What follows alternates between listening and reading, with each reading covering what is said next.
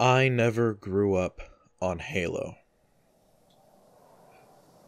I know that's something that not everyone would expect to hear from someone who has a Halo-esque character speaking, but I never grew up playing Halo at all.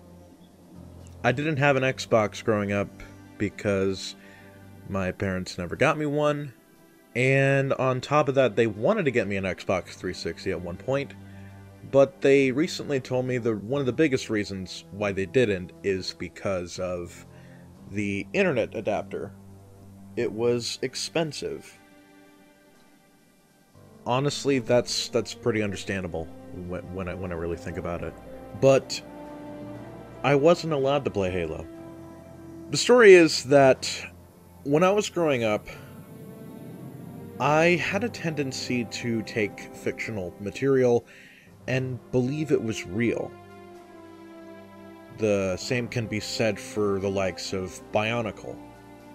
For some time, I thought that the island of Mata Nui was a real thing. It wasn't. I wish it was, though.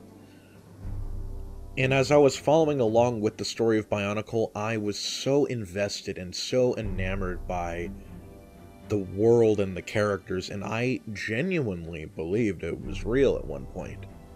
The thing is, I have ADHD and autism, so growing up, I didn't exactly take things the way that normal people would.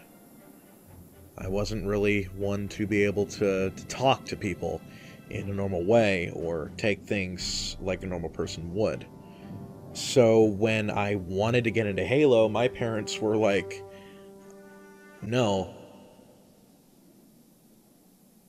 My mom and dad introduced me to so many things growing up, and when I started getting into Bionicle as a kid, they basically told me they let me get into it because it focused on specific themes. And honestly, that is what drew me into Bionicle.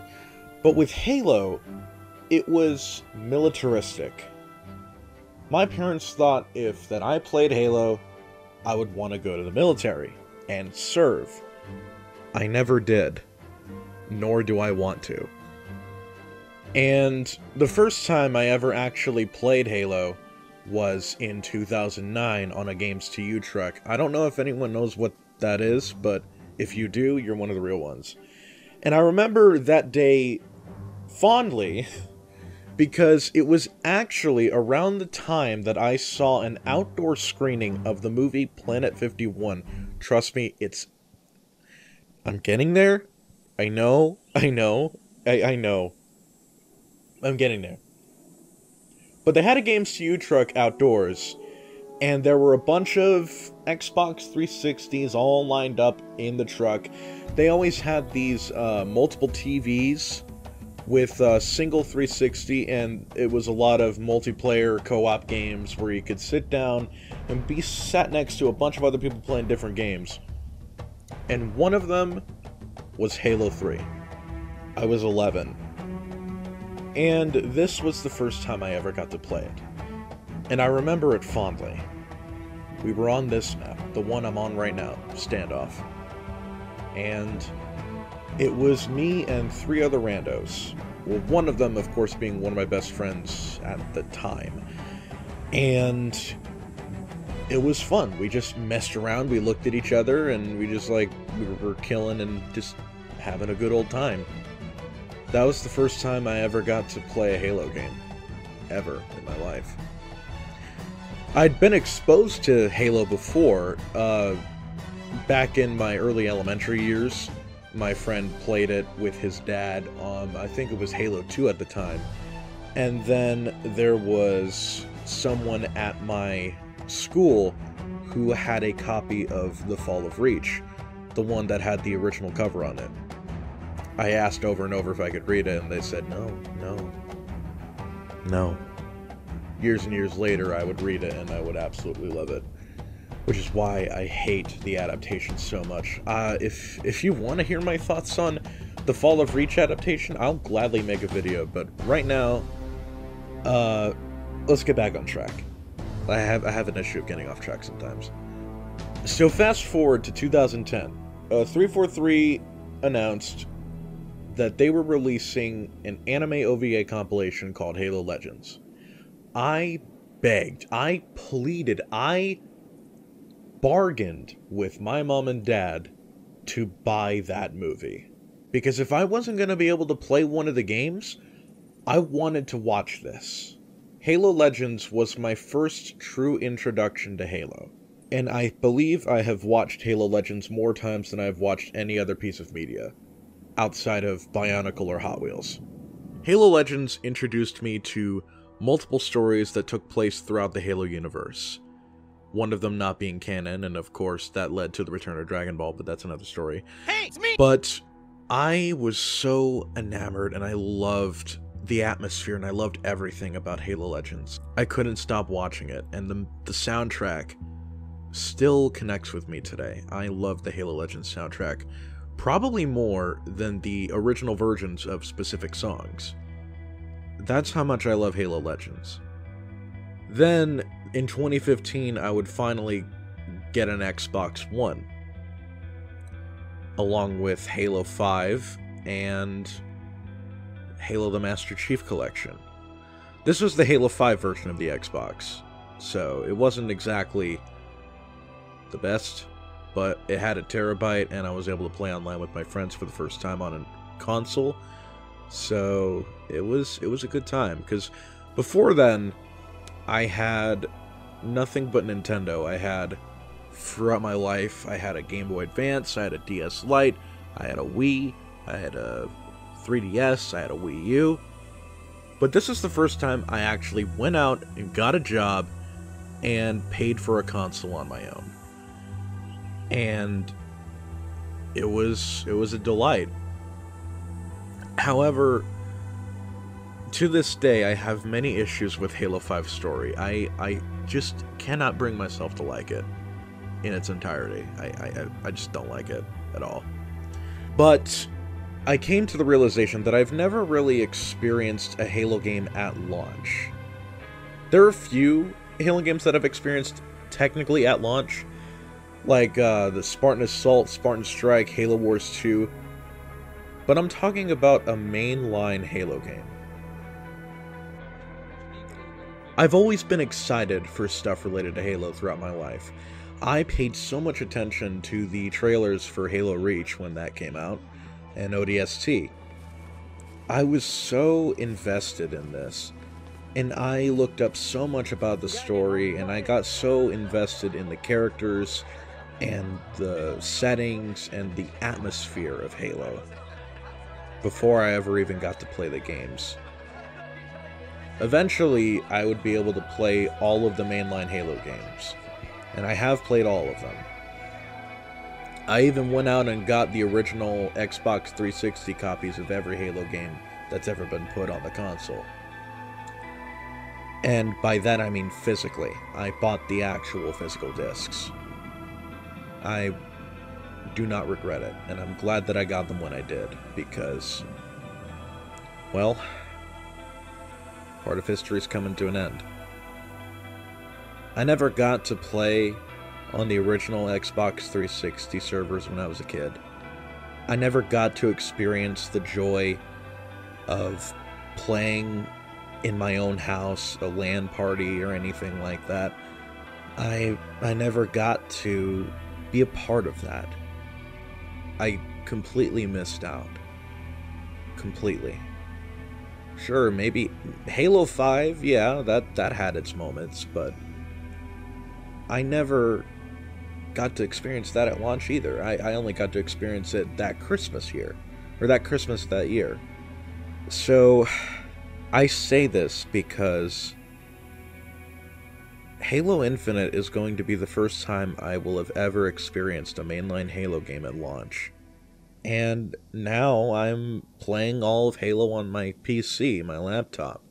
Yeah, that's right, you heard me right. It's a laptop. And trust me, it's powerful enough to run Halo Infinite when it comes out. Don't worry.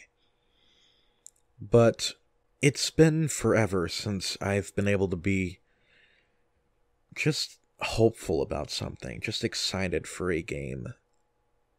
To be able to just sit down and play the story and just lose myself in it. I want to be able to do that for the first time. I've played through all the other games, but I never got to play them when they first came out. This will be different. This will be the first time I play a Halo game at launch. A real one. And I know that may sound silly to a lot of people, but I mean it when I say this. Halo really does mean a lot to me.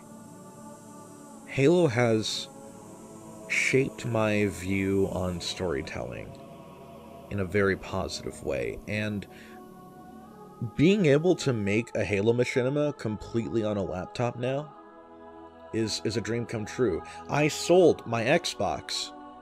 I don't have an Xbox One anymore. I have a 360, but I don't have an Xbox One. It's gone. Forever. And I don't know if I'm going to get another one. I might get another one, but right now, I'm not going to. I've missed out on so much. I've missed out on all of it. I missed out on the excitement for the launch of a new Halo game. I've missed out on the excitement of the launch of Halo 3, the launch of ODST, the launch of Reach, the somewhat lukewarm response to Halo 4, well, I didn't miss out on the travesty of Halo 5, but when it comes to any of that, I've always been on the sideline. I've never been a part of it. I feel like I'm always fearful about a video game not living up to expectations now. I've already learned my lesson the hard way when I was hyped for Cyberpunk 2077. I think we all learned our lesson.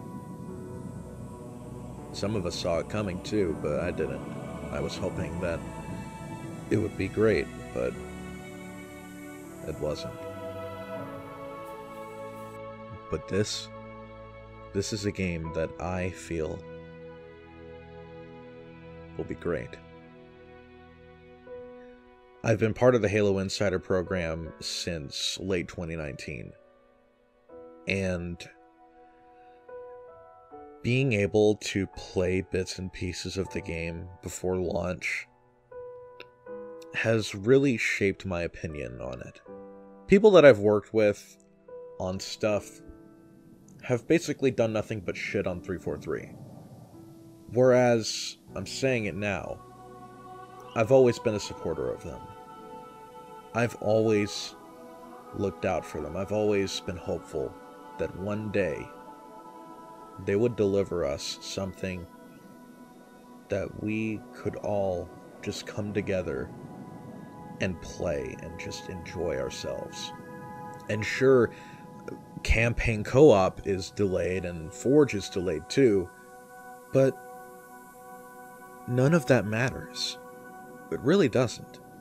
And this is the first time we're gonna play an open world campaign in Halo. It's safe to say that I'm hopeful for the future. And on December 8th, I'm going to sit down, ignore everyone and everything.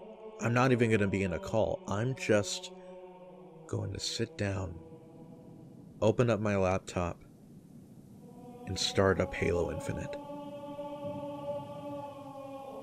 And let everything else do the rest.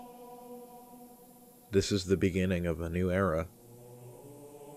Whether it's good or bad, it's up to the developers. Am I trying to get my hopes up? No, but I just want to be able to enjoy something genuinely. Did I mention that Guardians of the Galaxy is the best game of the year so far? It really is. Please play it. Please play it. Please. But when it comes to Halo, I know that we've all been burned. We've all been let down. But not as much as Call of Duty and Battlefield fans, let me tell you about that. I've always hated Call of Duty, to be honest. But hey, I've got Black Ops now. I can play that. I'm just gonna stick to the older Call of Duty games from now on. Same with Battlefield. But for Halo, I'm looking towards the past, present, and the future. And seeing someone that I love show interest in wanting to play the series, it means a lot to me. They've never played a Halo game before, so being able to introduce someone to the series for the first time is going to be a hell of an experience. So I hope all that goes well. With that said, today is November 15th, 2021.